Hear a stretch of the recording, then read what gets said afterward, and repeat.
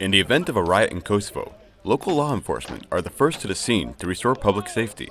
However, should they require assistance, Kosovo Force soldiers from Multinational Battle Group East or West are available to support them.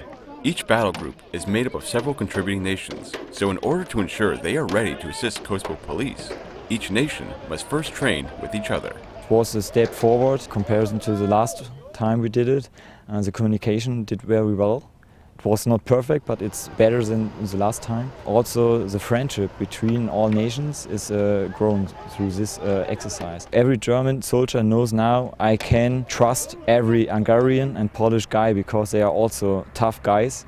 Through multinational training, each nation is working to show the world that they are prepared to support Kosovo's safety, security, and freedom of movement. It helps us to react together better. I mean, we have the Hungarians, we have the Polish guys. It helps us to get together and to show other nations, especially the people here in Kosovo, that we are working together and we want to do this thing to keep a peaceful area together.